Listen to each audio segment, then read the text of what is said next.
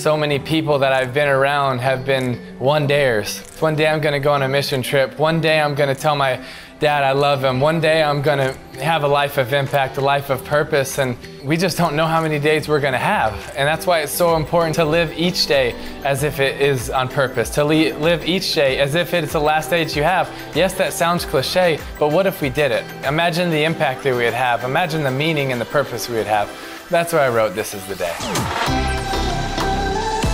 I think a lot of people give up on their dreams because it's hard, because life will knock you down, because it's disappointing, because it doesn't always go the way that you want it to go.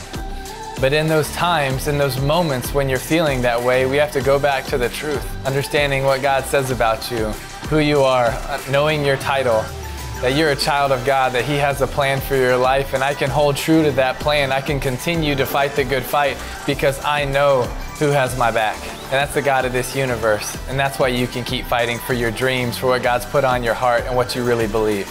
I hope This Is the Day can make an impact that people realize after they read it that they want to go home and tell their loved ones that I love you, to live with open hands, to live with open eyes, to be aggressive, to believe in themselves, to pursue their dreams, to pursue their passions, to not live life on your heels but on your toes, ready and willing to go after life.